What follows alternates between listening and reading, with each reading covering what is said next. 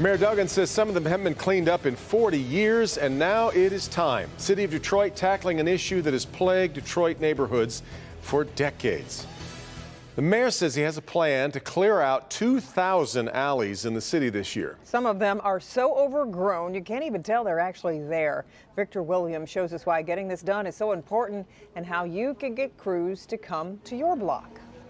Well, this is one of the alleys that the mayor is talking about cleaning up with his new city initiative, and it's all being done to make sure that these alleyways don't become a breeding ground for dumping and illegal activity.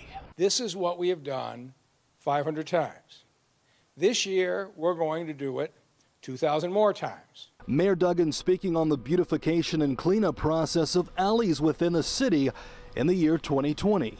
This is something the city felt that we had to do because at one point, there were neighbors on each side of these alleys who would have been responsible for it. Now about 30% of the land in the city is vacant. But now that same opportunity will be afforded to anyone who reaches out for help, as long as it's in an organized manner.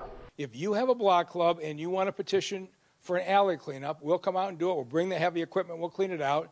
But you as neighbors are going to have to go through twice a year and do a follow-up. Detroiter Obi King even spoke about what things were like by the alley near his home at the intersection of Monica and Fullerton, but that area has since seen a complete turnaround. My alley, I had an issue with, people dumping in the back and, having different kind of strangers and stuff cutting through. And even if your community doesn't have a block club of residents on the street, you can easily make one and still apply for the cleanup.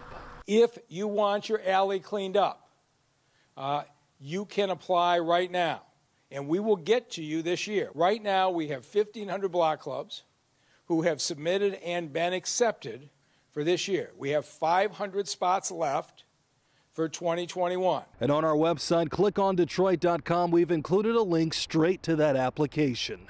Victor Williams, Local 4. Okay, Victor, and in the year 2020 alone, 4,000 tons of debris was removed from alleyways in Detroit.